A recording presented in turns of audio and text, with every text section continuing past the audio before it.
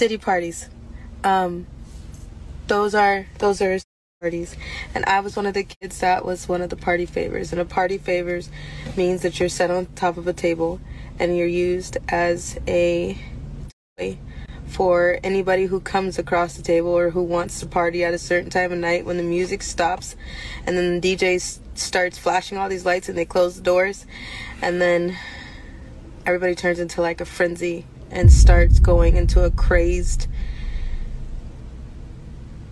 animal-like demonic state, and you have no idea what's going on. And yes, there was a time where I was just like completely don't give a shit because it happened, and I was the type of kid that thought that, you know, you're in the presence of royalty and they make it seem like you're in the presence of Hollywood, so you should be honored and you should be appreciating that you're there. And I was that person. I totally acted like that. I was like, oh, it's fine, you know, it really doesn't matter. But then it really did matter when my pimp was like, he had rules.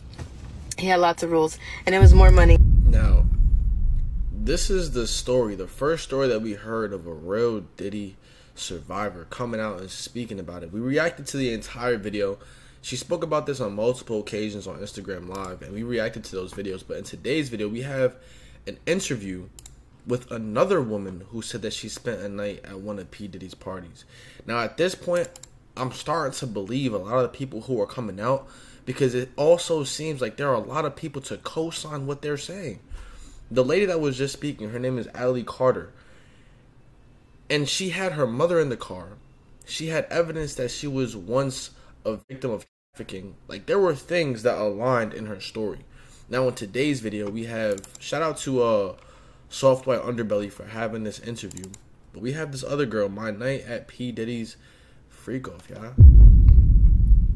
Very, very curious to see what her experience was like, especially after hearing the gruesome details of that last video. Now, if you guys are interested in watching that video, I'll leave a link down below in the comments or something like that. But let's continue into this video right here.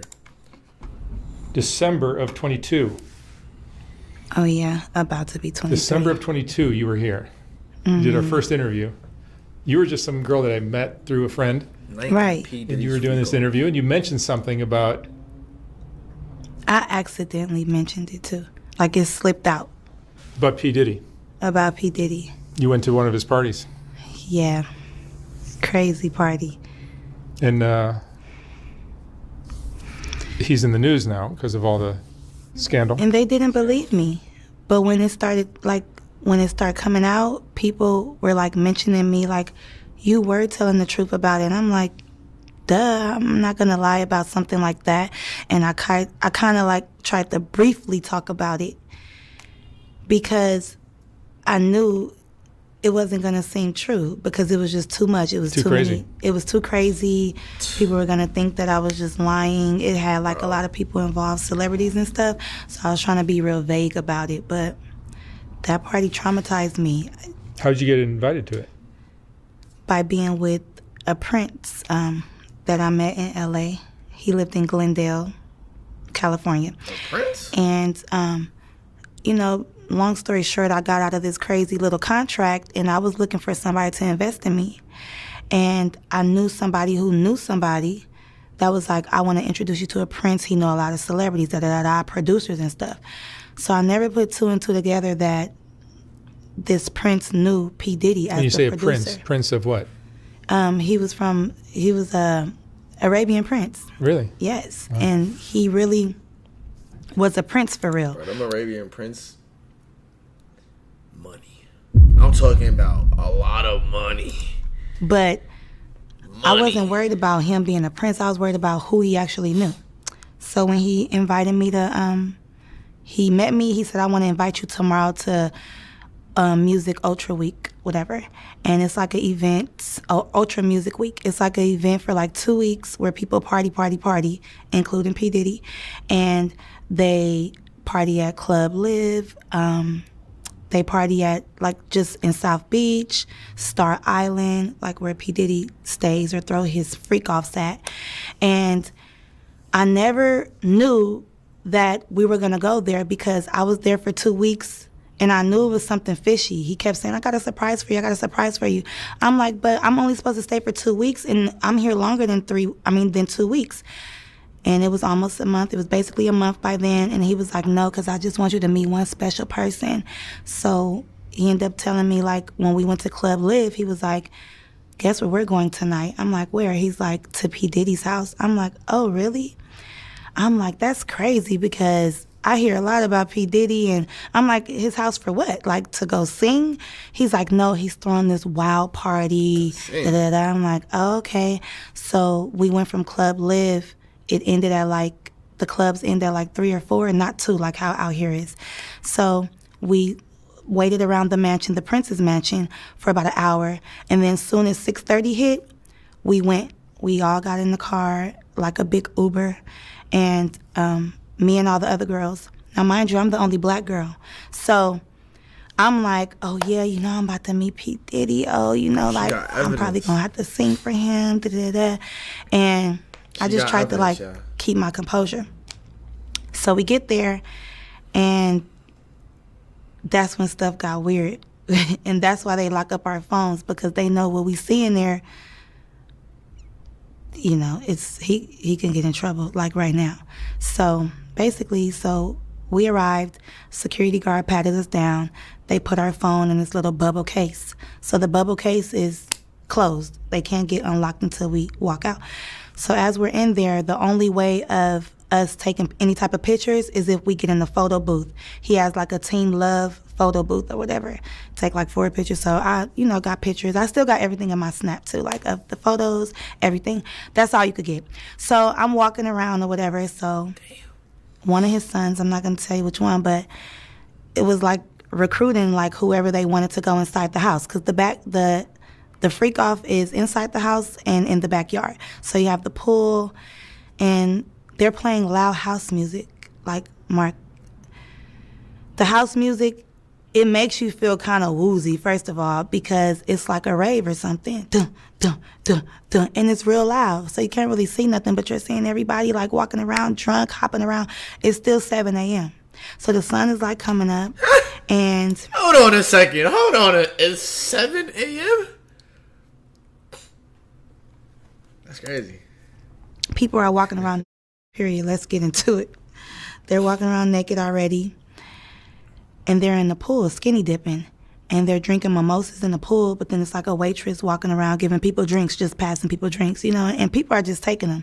Me, I don't drink like that, but I'm like an occasional drinker. Like, I'll drink if we're partying or whatever, just for that occasion. So, because people are going to keep saying, drink, drink, drink. But I didn't take a drink yet. But I just had it in my hand. So one of the sons seen me walking. Mind you, I'm with other girls, but we split up. So I was walking with one girl. She's a Puerto Rican girl. So P. Diddy's son was like, you. And I'm like, me or her? And then he was like, no, you. Come here. So I went to him, and he gave me some shoes. So these shoes was like some terry cloth, like robe shoes, white shoes. And I'm like, what am I supposed to do with these? He was like, go in the house with these. He was like, everybody who gets these shoes, you get to go in the house. But I'm thinking you could just go in the house if you want to, but everybody can't go in the house. They're literally selectively picking who they want. So I'm like, well, what about my friend? He was like, no, only you. I'm like, okay, cool. I'm holding the shoes. I'm walking around. You know, I'm a good, loyal friend. I'm not going to go inside a house where they say my friend can't go. So we just walking around mingling. But we tripping out, looking at everybody like they off everything smoking and jumping around like hooligans. And so I seen P. Diddy or whatever, and I seen him with the Prince.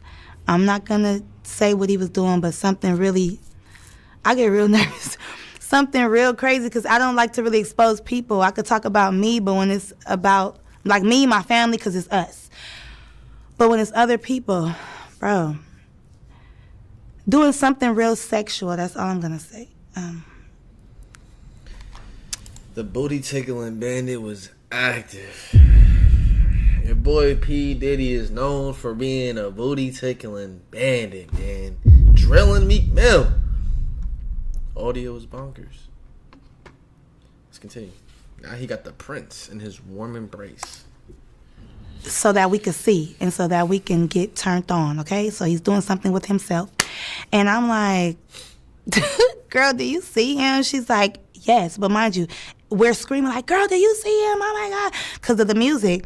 And I'm just like, whatever. Then he starts to act like really obnoxious, like, I'm the king of the world, jumping around, doing all this stuff. So I'm like, okay, that's regular P. Diddy shit. But what got me was how he walked up to me and was like, why are you not in the house? And I'm like, what do you mean? He like, how are you enjoying my house? So we had a little talk or whatever. He started talking about all these things. Oh, yeah, you're the one that, you know, I seen was telling me about the prince. He's like, oh, yeah, it's very nice to meet you. Like, your life is not going to be the same, da-da-da-da. We started talking about going to Cuba. Are you going to Cuba with us? I'm like, what? And that's the thing. I didn't really know about this. So this is when I start asking around or whatever. I said that in the last interview. But to get to the point, I ended up going in the house because he was on me, like, go in that house. I'm like, okay. And then the person that he was dating at that time, we're not going to say her name, but we all know, she came and was, like, looking at him like, what are you doing? Because he was talking to me for too long. So she came to, like, rub on his shoulders or whatever, and he just pushed her. And I'm looking like real uncomfortable, like, oh, I know what this is about. I don't want to be in the middle of there or whatever. So that's what made me go into the house because I'm like, okay, let me just go in the house. So I told my friend, like, wait right here, girl. Let me just put on these shoes, see what this house is about. Walk up in there. I don't judge people. Baby oil. Because Baby at the time oil. I was just smoking weed. But you know when people are out of their mind. And you know when people... You know what you don't want to be a part of. And it's just like I'm seeing stuff that you see on the movies. This corner, this got going on. This corner, they over here doing this. This corner, they over there having sex. This corner, I'm just going to say, because I don't know what I can say because I'm not trying to be incriminating myself, but they were dressed up like little Harajuku Barbies. Like what? Little people, okay? We're not going to say what type of little people, but like a fetish. And I'm looking like, what are they doing here? Like, dressed up, little red lipstick. Like, they weren't supposed to be there. But I'm just looking like, maybe it's some type of production going on. But why would they be at this party at 7 o'clock in the morning with grown people? Like, why would they be here? So I was just like, okay, whatever. Like, but then when I'm looking in this corner, this person laid out, and I'm looking like, what's going on? Then I'm seeing, like, Instagram models or whatever. I'm like, oh, hey. So I'm kind of getting distracted, feeling, like, kind of comfortable. Like, she's here? Oh, my gosh, she's here. And then I see P. Diddy, you know, walking through the house, like, with his eyes on me. Like, you know, like, is this, you know, you see, like, are you agreeing with this? And I don't. Now, mind you, I still got my friend out there. So I walked out of the house and I'm telling her, like, oh my God, bitch. Like, this is, oh my God, she like for real? But I'm just like, I'm not even tripping. Like, oh, well, like, this nigga's weird. Like, you know? So I'm really looking at the situation like, I don't even want to be involved in this type of stuff because once I see something, I can't get it out of my mind. And I'm like a hypochondriac. Like, I keep on having flashbacks about it. So, whatever. So, of course, I come out. And then here he goes again. And another rapper, well-known rapper, comes and starts feeling on me like, hey, you. So now it just seems like everybody is faded at this point. They're either drunk or on all the drugs, obviously, with this house music. So now I just feel like trapped in. Like, I don't like it. And I know the devil when I see it. Because by me being so spiritual and tapped in, I know when something is not right. I'm not judging, but I just don't want to be a part of it because how am I going to get out of this shit? Like, I'm already here, and then I heard conversations or whatever, and then P. Diddy was like, that's the one that I want. I want her. So now I feel like, you know, they plotting on me like, did you bring me here on purpose? Like, is this the, you know, producer you was talking about? And I came here specifically with the Prince to rub elbows with people, to network for the music week. But then I put two and two together like, the Prince have been saying your life is never going to be the same. You're going to be happy. Somebody's expecting you. And I just feel like that was the time that I was going to get sick or something like that. And then they kept trying to make me, like, I've been around celebrities before. If a rapper wants you or somebody wants you, they're not going to do it. They're going to send somebody else to do it. So if a waitress is coming or another girl or a pretty girl or a guy, they'll sick somebody on you. Like, take this drink, do this, do that. And then you just feel eyes on you, like watching to see if you're going to do it, when you're going to do it. So I already know what time it was. And it's crazy because I had to leave that place. In my last interview, I told you I had to escape. I had to leave from the Prince because he was telling me we was leaving for Cuba the next day. Cuba with who? With P. Diddy or what? Like, this is all crazy. So to see all of this stuff come out, and I escaped by leaving. I had to call the police and everything. I had to leave with the Prince. That's another story. From the Prince, from that house. I didn't leave with the other girls. I had to get my phone unlocked, of course, but like I had to like catch a taxi, not even an Uber, a taxi to another location, and then I ended up going to the airport, and I ended up leaving because I just felt bamboozled. First, I'm getting lied to about how long I'm supposed to stay there. Then you keep talking about I'm supposed to meet this producer, but we're not talking about nothing with music, but you're talking about going to Cuba. We didn't even do what we were supposed to do in Miami, or did we do what we were supposed to do in Miami at this freak-off? But because I'm not cooperating with what I see, and I feel like that's what the Illuminati and stuff is about, like a secret society. Like they want to see what you allow, what you cool with, and then next thing you know, boom, take that drink, take that, you're out of it, take that pill, because everybody was off something, but you had to be being in that environment like that. How many people were at this event? Like hundreds. Even when it was a certain amount outside, but in the house was really crowded. You know what I'm saying? And you would think that, like, it was more people in the house. And you walked around? Yeah, I walked around for about 5 minutes. I seen what I need to see. And I was like, no, ma'am. No, sir. So they said no, ma'am. Because it was like selling your soul at that house. And if you like that, it's nothing to you. But if you're not like that, you're going to feel uncomfortable. And then it's like, at first I used to think P. Diddy was like, so he always talk about team love and all of this stuff. Like he's all about, love. No, he all about himself. Yeah, love. And I know sex because I've dealt with men, Mark. So I know when somebody is trying to lead you on to stuff and sitting back acting like he just this macho man. And he is a charmer, though. That's one thing. Like, he will charm the fuck out of you.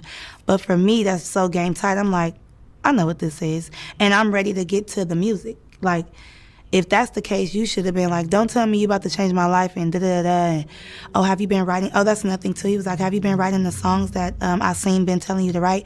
Because the Prince wanted me to write out all the songs I ever made in my life. I said, without the beat? He's like, yeah, just start writing songs. So you never know. They'll take my music, drug me, fuck me, do whatever, and just throw me away, basically. Or after you have something on me, when we do the music, you have that on me that this happened, and now I'm blackmailed or some shit like that. So touching all on me at that party, even the rapper who touched all on me, like, that rapper was cool. Like, I was liking that rapper. But when they were like, hey, you, and doing all that, what can I do? All I could do is just say, like, move his hand, like, oh, I'm fine, but, you know, trying to, like, still be cool. But I'm like, why do everybody feel comfortable to just touch on you? Even P. Diddy, like, why I look up and you're right there? And then, like, in my face, like, are you, like, in my house? Like, it's weird. Like, looking at him,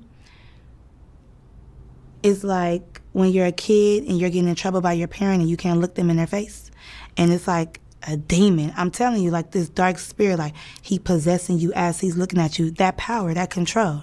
So I'm like, I read The Art of Seduction, motherfucker. I know what you're doing. And you're trying to really seduce me right now. And, oh, take a drink. Oh, no, do this, do that. Go in there. Like, it's just not nothing. And I want to know, why me go in the house and why not the girl? So now you're picking and choosing. So it's fishy to me. So when all this stuff started coming out, I was like, I knew I was right. I knew it. Like, it ain't no doubt about that P. Diddy was doing all that. And like I say, I don't judge because I've been around people doing cocaine. But these hard drugs that they was doing and just, I ain't gonna lie, it was orgies and stuff going on. So all of this stuff going on, I'm like, why is people doing stuff all in the open? Like, that's just offending me and assaulting me, period. Because where am I at? Like, in Miami, bro, all types of drugs is normal, bro. He would do drugs daily before they go to work. It's like coffee. You know what I'm saying? But It's all the other stuff that is weird. It's the environment that's weird. The atmosphere that's weird. The coercion into it, that's weird. You know what I mean? But the all the other stuff, that's normal. I didn't sign up for this. And how can I really get out? So I had to like ease my way on out. You know, it's security, but they not caring about what happens as long as that phone is closed. They damn near don't care if somebody died up in there. Ain't nobody can film it. And there were famous people or not? It was a whole bunch of famous people. Yeah. Like 4 famous people and then some Instagram models. And the whole time he just was like trying to undress me with his eyes. And I was thinking like, this is really no cap. Because at that time, you know, I always been skinny. So at that time, the son who came up to me, I was like, boy, is it because I resemble your mom? Like, you know, like Kim Porter, like stuff like that. Like, you just never know. Like, I feel like, you know, P. Diddy does have a type. I feel like everybody that was in that house, it was a certain type of person. It was a certain type of something that he wanted and what he liked. And you could just tell, like, he get whatever he wants. That's why he has no problem touching on you, being all in your face, popping up on you, being obnoxious, and just hounding you until you do what he say. And that's just how the industry is already, especially him, because he got a lot of money, you know? Because you're a singer as well, right? Yeah, so they probably like, do you want this opportunity or what? And I'm like, not that damn bad, but I do want it. I do. But if I already got a bad vibe and I'm seeing stuff that you're into, I already know how this is going to be. So I don't want to, like, you know, ignore some red flags and then I'll be in trouble because of you. Like, literally in trouble.